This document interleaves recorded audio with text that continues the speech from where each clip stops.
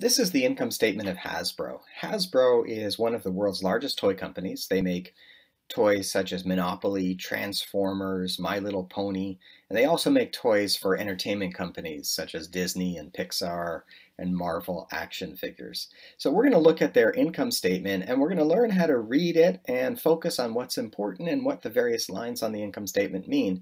And the first thing that we need to realize is that while all income statements share similar characteristics, they're not all identical. And GAAP lays out certain guidelines, but GAAP is not prescriptive to what should or should not be on a financial statement or how things are labeled. And we're going to see that companies have a certain amount of latitude in how they present and label their financial statements. So we need to be comfortable with the variations and not let the differences among financial statements confuse us. And we can do that by understanding what's the same across all financial statements. So I'm going to show you an example, and we'll walk through the Hasbro income statement here. And the first thing that we need to realize is that all income statements have two basic sections. And they have one calculation. So the first section is revenue, the second section is expenses, and the third is profit, or that's the calculation. So revenue minus expenses is equal to profit. And this is what we refer to as the profit equation. So in this situation, we can see that Hasbro's income statement begins with revenue, and in the case of 2018, the revenue was $4.5 billion. And they list some detail of their costs, and they begin with the cost of sales and then royalties and product development and so on. And if you add up all those expenses, they come to 4.28 billion. And if you take 4.5 minus 4.28, you're left with a profit of $220 million. So very simply, the profit equation for Hasbro is revenue minus expenses is equal to profit. 4.5 billion minus 2.28 billion is $220 million. And this is the same on all income statements. You'll find the profit equation like this. Now let's take a closer look at the income statement. The first thing that we need to notice is that it's not actually necessarily labeled as an income statement. You can see here that the label that Hasbro has chosen to use is called the Consolidated Statement of Operations. So oftentimes you'll see it labeled as a statement of operations. Other companies could call it the statement of income, or the statement of earnings, or income statement, or the statement of profit and loss, or sometimes just P&L. And they all mean the same thing, and we shouldn't let the variances and the different labels distract us from noticing that they all begin with revenue, they all have a set of expenses that are detailed, and they all subtract those expenses from revenue to arrive at profit.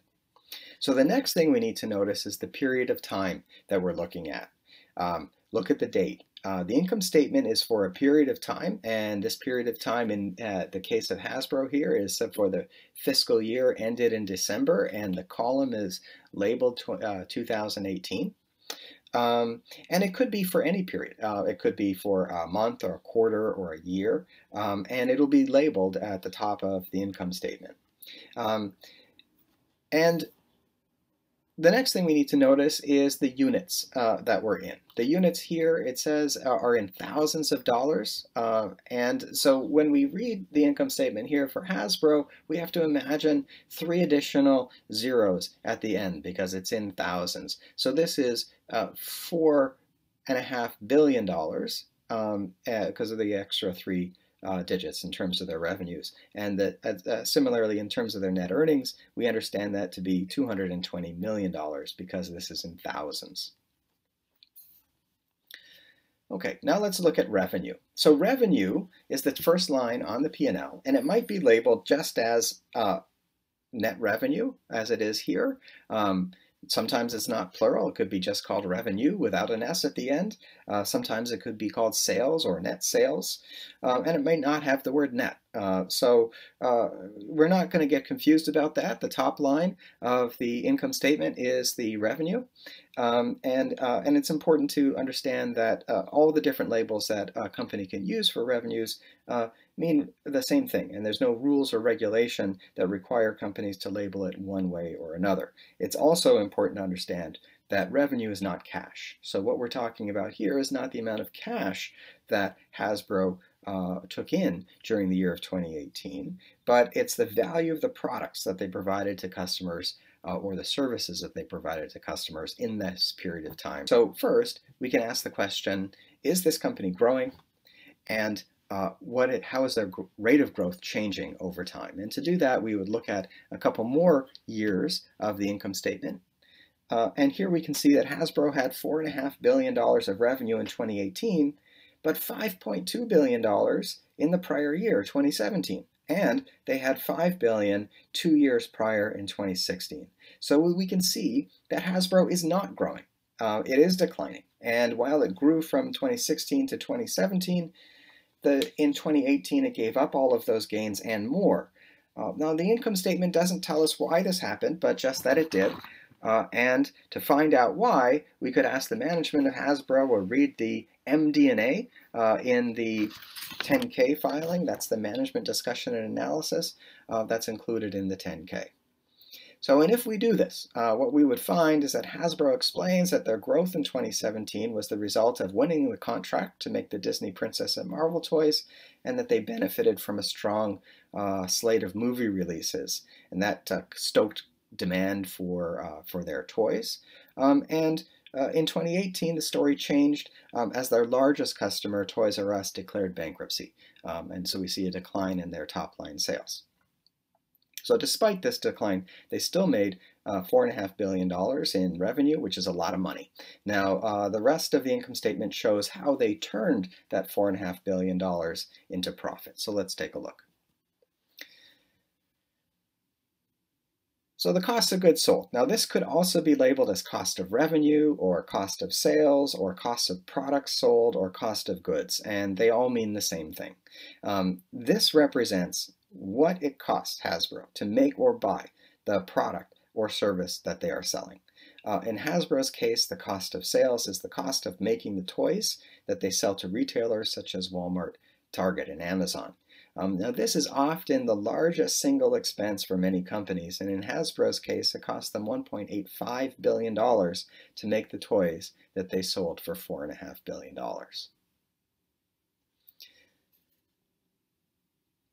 So now we've just looked at 2 lines on the P&L, but we can already ask 2 additional questions about this company. First, we can ask how efficient is Hasbro at producing products for sale, and second, is their production getting more or less efficient over time? And to do that, we want to look at gross profit. Now, gross profit is not explicitly stated on Hasbro's income statement, and in other income statements it could be, but all the information to get to gross profit is already there. So gross profit is revenue minus cost of goods sold. So we just take the first line, subtract the second line, and we arrive at gross profit. In this case, the gross profit for Hasbro is $4.5 billion minus $1.85 billion of cost of sales, and we can calculate that the gross profit is $2.7 billion. Now, gross profit is often expressed as a percentage of revenue. And to do that, we would just divide the result of net revenues minus cost of sales, divide it all through by net revenues. So for Hasbro, we've already arrived at the gross profit of $2.7 billion, and we divide that by the net revenues of $4.5 billion, and we can calculate that Hasbro's gross margin is 59.6%. Now, we're asking the question, is Hasbro efficient at producing product for sale? We know the gross margin is 59.6%, and this means that it costs Hasbro about 40 cents of every dollar to make the products that they sell to Walmart. And they have the rest, or the 59.6 cents of every dollar, to pay all the rest of their expenses that you see on the P&L, and hopefully they have some profit left over at the end. Now, to evaluate if 59.6 is good or bad, we need to compare Hasbro to similar companies who make the same type of products. And here I've listed out Lego, Spin Master, and Mattel alongside Hasbro to show what their gross margins are in the same year. So we can see that, for example, Lego has a gross margin of 71.4%. Hasbro is ranked second in terms of gross margin in this set of companies at 59.6%. Spin Master is at 49%, and Mattel is at 39%. And so at almost 60%, Hasbro's gross margin is less than Lego's, but more than both Spin Master's and Mattel's. So comparing their Hasbro's metrics to peer companies in the same industry is sometimes called industry analysis. We could also call this peer analysis or a comparative analysis. And when we take a look at how Hasbro's margins have been trending, we just would do the same calculation in the same way for the prior years, and we can see that Hasbro's margin in 2016 was 62%. It dropped 1 percentage point to 61% in 17, and then fell below 60% in 2018. So when we use both of these measures together, we can see that while Hasbro's gross margin is still better than some of its peers, it's worsening over time. And in addition, we also know that their sales are declining. So worsening gross margins and declining sales could be a cause of concern for us. And it would prompt us to want to ask management about this situation and what their plans are to turn it around. So now look, we're only 2 lines into this income statement, and we've already learned a significant amount about the financial condition of one of the largest companies in the country. So let's keep going in our analysis. We'll look now at operating expenses. We can see as we look down the P&L that Hasbro has included detail for several expenses: royalties, product development, advertising, and so on. And each company will identify different expense categories that are important to their business. Some companies will give a lot of detail here, and others won't. Others will group everything as SG&A, or selling, general, and administrative expenses. In Hasbro's case, they've chosen to show that royalties were $350 million in 2018, and that's what they pay to Disney and Marvel for the rights to make toys based on characters in their films. Product development was $246 million in 2018, and this is the cost of designing and developing the toys that they sell. Advertising was $440 million in 2018, and this is the cost of TV commercials and online digital ads that promote Hasbro's toys to parents and kids.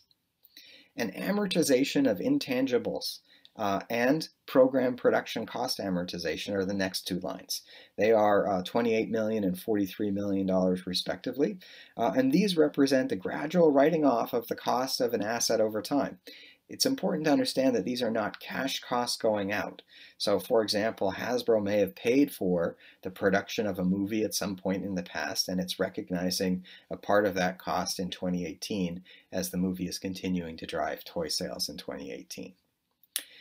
And the last item here in operating expenses is selling, distribution, and administrative costs. And those were $1.287 billion in 2018. And these are the rest of Hasbro's expenses for the sales and corporate functions and office overheads. And that brings us to the next set of fundamental questions that we can ask about this company. How efficiently is Hasbro operating this business? And is company management getting more or less efficient at running this business over time? To answer this, we need to look at operating profit.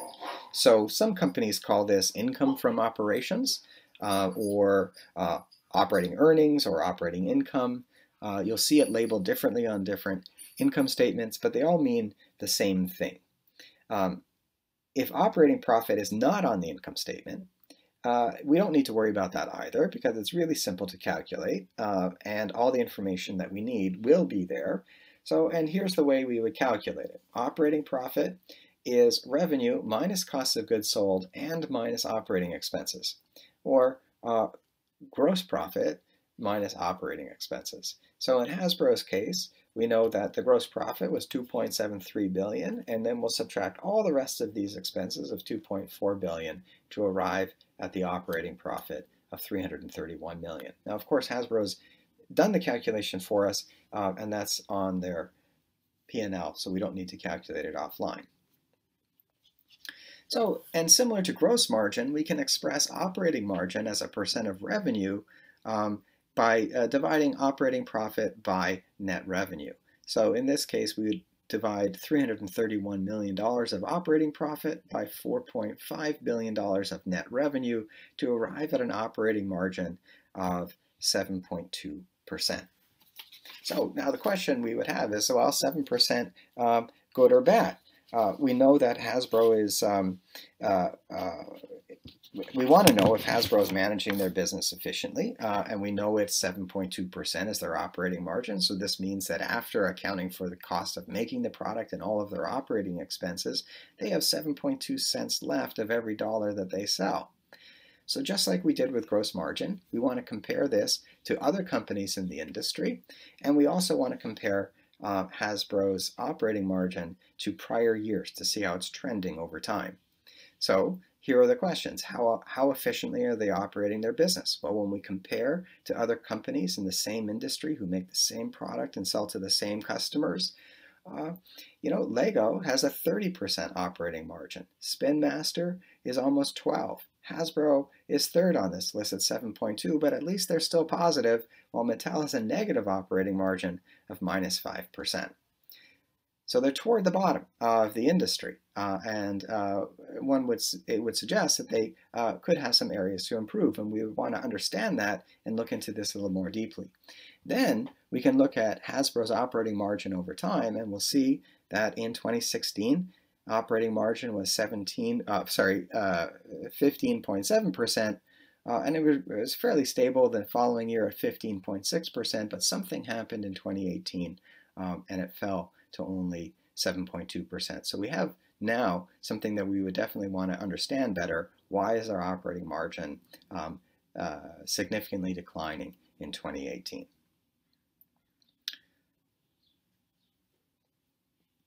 Okay. So we keep working our way down the profit and loss statement for Hasbro, and the next section we see is called non-operating expense, and we see interest expense and other income. So let's take a look at these. Interest expense in 2018 was $90 million, and this represents the interest on the loans that the company is using to fund their assets. Interest income here is a negative $22 million. And this is a negative expense, so it's actually a positive. So if you think about it that way, you're going to subtract a negative to add back a positive. So don't let that confuse you. But it represents the interest the company earned on its cash deposits throughout the year, and it offsets other non-operating expenses, such as interest. And then they have this small item here called other income and expenses. And other income was a negative $7.8 million. This is usually not material for most companies. If you know what it is, or if you want to know what it is, you can look inside the notes to the financial statements. They're usually going to have a good description. In Hasbro's case, it's income that they earned on an investment in another company, so it's separated out from the rest of the income statement since it doesn't relate to Hasbro's primary business of selling toys. So once we subtract these from operating profit, we arrive at the income on which Hasbro pays tax. And this is sometimes called profit before tax, or earnings before tax, or income before tax. And occasionally you'll see it labeled as taxable income. But here Hasbro calls it earnings before income taxes, and that is $270 million. Now the next thing we can look at is taxes. So income taxes in 2018 were $49.9 million. And if we divide that tax expense by the profit before tax, we can arrive at the tax rate, the effective tax rate for Hasbro. So we take 49.9 divided by the line right above it, which is their earnings before tax, and we can see that in 2018, Hasbro's tax rate was 18.5%. And now we get to the proverbial bottom line of the company, and we can ask two more fundamental questions about Hasbro. One, is this company profitable? And two, is the company becoming more or less profitable over time? So net earnings or net income, it's labeled net earnings on the P&L, is profit before tax minus tax, and so in this case would be the $270 million minus the almost $50 million in income taxes to leave Hasbro with a net earnings of $220 million. And just like we did with operating profit and gross profit, we can also take net earnings and divide that through by revenues and arrive at their net margin. So if we do that here, $220 million divided by $4.5 billion of net revenue would leave us with a net margin of 4.8%.